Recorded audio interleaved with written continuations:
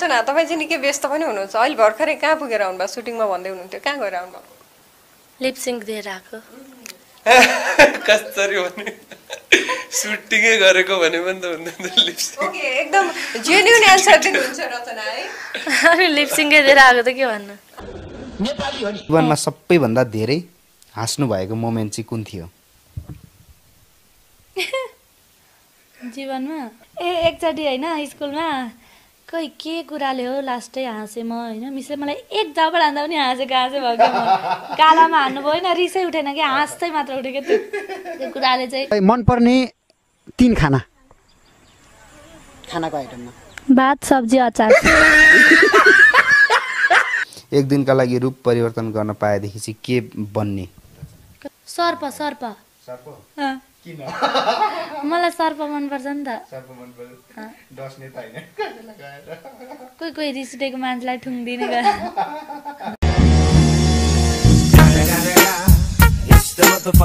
त्यसैले आएर प्रपोज गर्दै तिमीलाई पाइन भने मर्छु भन्यो भने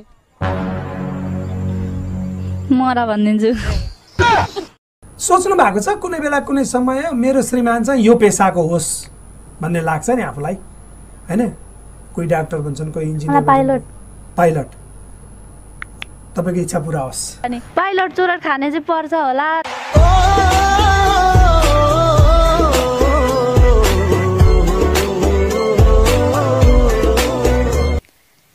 एका देशमा एउटी बुढी आइमै थियो अरे त्यो चाहिँ बच्चामै मर्यो अरे हाँस्दैन किन नहाँस्टेको हाँस्नुभयो त तपाईँ अब कतिजना हाँस्नुहुन्छ मेरो जोक त अब भाइरल जोक हो यो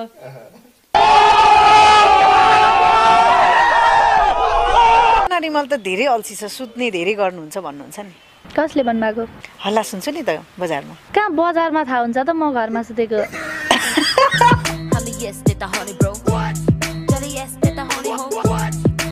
ओके आफ्नो शरीरबाट कुनै एक अङ्ग हटाउनु पर्ने बाध्यता आइलागेदेखि के हटाउँथ्यो रचनाले एउटा कपाल उखालेर फालिदिन्छु नि केही हटाउँदिन मिठो चटपट बनाउन के गर्नुपर्ने रहेछ के राख्नुपर्ने रहेछ हाल्ने कुरा सबै हाल्नुपर्छ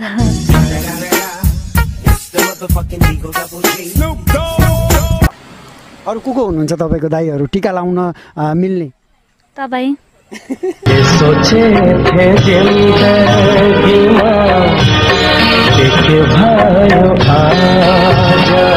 त्यसो तपाईँले अहिलेसम्म कुनै पनि युवकलाई प्रेम गर्नु भएको छैन मन पराउनु भएको छैन मन पराउँथे तर पहिला चाहिँ अनि के बिचमा टुट्यो होइन हो मैले मात्र भित्रभित्र मन पराएको हो क्या तपाईँले मात्रै मन परायो हजुर अहिले चाहिँ कसैलाई मन पराउनु मैले जिस्केको है तर जे पाएँ त्यो भनिदिएको अहिले चाहिँ होइन तर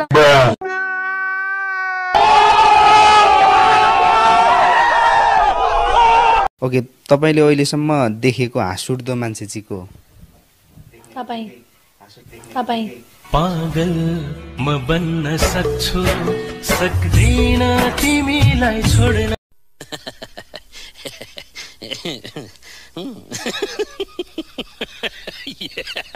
बिहान उठ्दा आफूलाई छोराको रूपमा पाउनुभयो भने गन्जी लाएर हिँड्छु छोरा भयो भने अब छोराले के गर्छन् बुहारी ल्याउँछन् एकदमै मिठो आवाज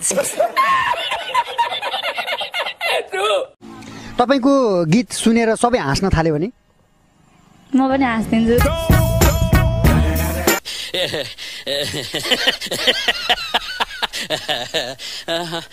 यस्तो यो जेक्पाइ त्यही बोल्नेहरूलाई म ब्लक हानिदिन्छु यार एमयुजी मग माने जगमा पानी दिनको कति कमाउनुहुन्छ नराडी भन्नु पर्दा भन्दिन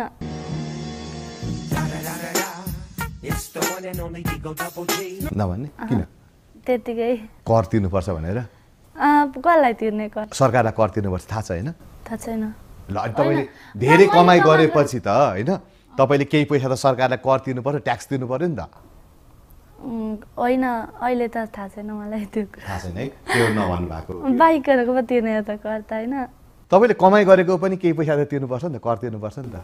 कोही थाहा छैन त्यो त मलाई तिर्नु भनेर कसैले भन्नुभएको छैन। कोही थाहा छैन त्यो त मलाई तिर्नु भनेर कसैले भन्नुभएको छैन। नेपाली हो नि। रचना रिमाल गायिका नबनेको भए के भन्नुहुन्थ्यो? त्यो त मलाई थाहा नै छैन, अब कसरी थाहा हुन्छ। दसैँ अब आइसक्यो होइन, छेउमै छौँ हामी, दसैँको छेउमा छौँ होइन, कसरी मनाउने चाहिँ विचार गर्नुभएको छ यसपालिको दसैँ? अब पहिलाको जस्तै टिका लगाएर। प्रेम प्रस्ताव कतिको आए? कतिचोटि भनिसकेँ इन्टरभ्यूमा, जतिखेर यही क्वेसन चाहिँ काहीँ पनि छुट्दैन होइन, धेरै आयो।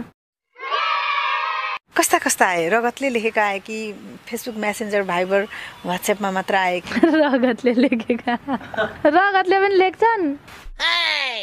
कसैले आएर प्रपोज गर्दै तिमीलाई पाइन भने मर्छु भन्यो भने? मर भनिदिन्छु। तपाईँको गीत सुनेर सबै हाँस्न थाल्यो भने?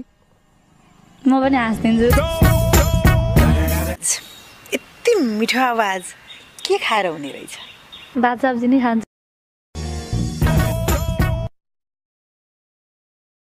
3 खाना, खानाको आइटममा भात सब्जी अचार। चटपटी आएन त? खाना हो नि त त्यो।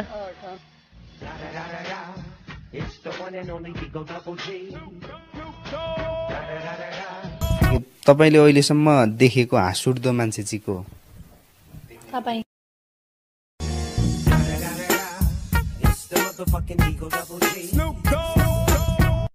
तपाईँ चाहिँ प्रधानमन्त्री बन्ने अवसर पाएदेखि पिए चाहिँ कसलाई राख्ने?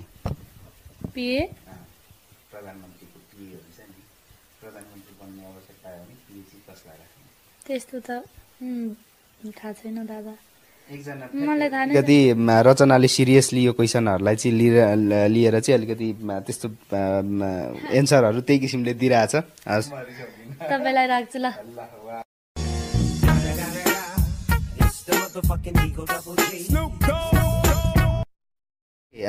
तपाईँले चाहिँ आफ्नो दर्शकहरूलाई एउटा जोक भनेर चाहिँ हँसाउनु पर्ने हुन्छ। ल हेर्नु, एका देशमा एउटी बुढी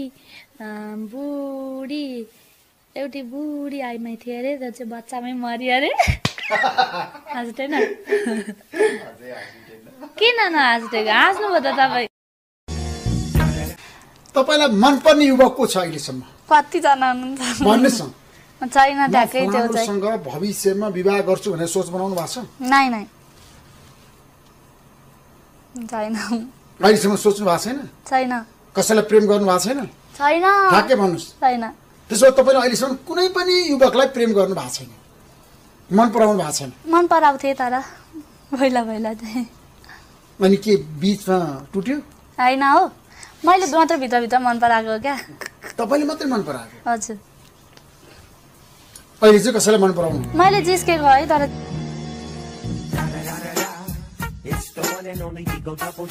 सोच्नु भएको छ कुनै बेला कुनै समय मेरो श्रीमान चाहिँ यो पेसाको होस् भन्ने लाग्छ नि आफूलाई होइन? कोही डाक्टर हुन्छन्, कोही इन्जिनियर, पाइलट। तपाईँको इच्छा पुरा होस्। अनि पाइलट चुरट खाने चाहिँ पर्छ होला। उहाँले विकासलाई बराबर माया गर्नुहुन्छ? माया देखाउन सकिँदैन अनि कसरी भन्नु? त्यही त तपाईँले कति गर्नुहुन्छ होइन, मलाई के थाहा नि के क्वेसन दियो त अति नै फन्नी भयो क्या। तर एउटी बुढी आइमाई थियो अरे, त्यो चाहिँ बच्चामै मऱ्यो अरे। वल्गर गीतहरू गाउनेहरूको लागि चाहिँ अलिकति कडाइ गरेछ प्रहरीले पनि, सरकारले पनि होइन? भिडेन चिन्नुहुन्छ? चिन्नलाई पत्रिका पढ, देखेर फोटो थाहा पाउँछस् को हो, को रहेछ सङ्घर्ष गरिरहेको, अघि बढिरहेको, पैसा झरिरहेको। सुन्नु भएको छ? एकपल्ट चाहिँ सुनेको थिएँ। इज्जत कर मेरो पसिनाको, मैले के गर्नुपर्छ मलाई नसिका ब्रो। यो खुच्चा किन यति साह्रो बढी भएको? भन्नु न, त्यस्तो पनि होइन, तर मैले क्लास लिँदै थिएँ, सिकेकै छैन पनि भन्न मिल्दैन। अनि सिक्दै थिएँ, अब कन्टिन्युसली सिक्न चाहिँ अब चाहिँ थाल्छु। अब प्रेम के हो, किन गर्छन् मान्छेले? रचनाजी, प्रेमको परिभाषा तपाईँको मुखबाट जनता जान्न चाहन्छ, सुन्न चाहन्छ। प्रेम भनेको माया हो।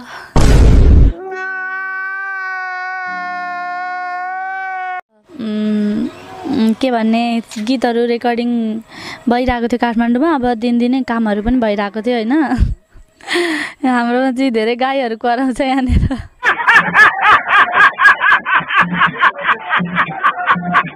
दसैँकै कुरा गरौँ होइन, दसैँ अब आइसक्यो होइन, छेउमै छौँ हामी, दसैँको छेउमा छौँ होइन। कसरी मनाउने चाहिँ विचार गर्नु भएको छ यसपालिको दसैँ? अब पहिलाको जस्तै टिका लगाएर।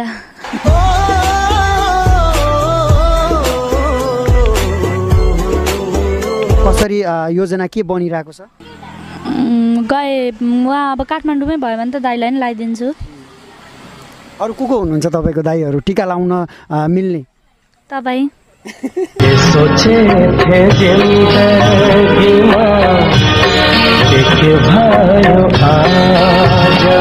गाउँदै तपाईँलाई सबभन्दा राम्रो गीत भनेर वा वा रचना भनेर भन्ने चाहिँ कतिजना आए? कतिजना भन्दा त गनेको छैन।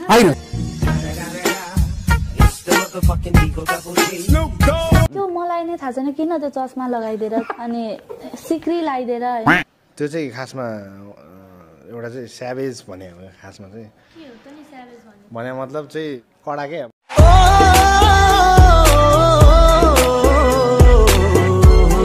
तपाईँलाई मनपर्ने युवक को छ अहिलेसम्म? कतिजना हुनुहुन्छ भन्नुहोस् न। त्यो चस्मा चाहिँ किन लगाइदिएको होला, सिक्री किन लगाइदिएको होला, अझ चुरोट पनि क्या।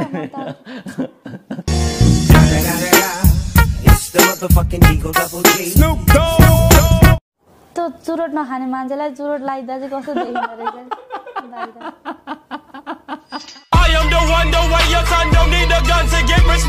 रहेछ। रचना कस्तो लाग्छ तपाईँलाई? मलाई त एकदम जवाब जस्तो त्यस्तै एन्सर पनि आउँछ उहाँको होइन। जवाब जस्तै एन्सर पनि त्यस्तै। कसैले एन्सर पनि त्यस्तै भन्नु न। तपाईँले जवाब र एन्सर भन्नु, जवाब र एन्सर त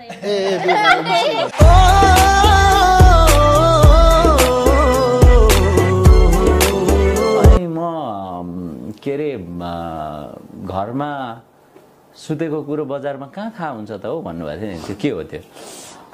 त्यही हो। रचनालाई चाहिँ कुनै प्रश्न सोध्न मन लागेको चाहिँ यसो हेर्दाखेरि हेर्नु त के गर्ने अरे? खैसन त तपाईँले सोध्ने नि हामी त एन्सर दिनु।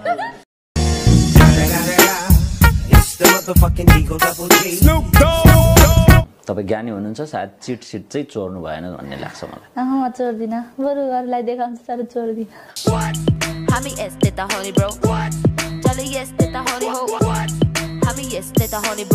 रचनाजी उहाँहरूलाई त कतिको चिन्नुहुन्छ तपाईँले? कोदिपा कोदा भन्दा तपाईँलाई फेसबुकमा चुरोट खुवाइयो अरे, सिक्री लगाइयो अरे घाँटीमा, कस्तो लाग्यो नि त देख्दाखेरि? त्यो देख्दा राम्रो लागेन मलाई।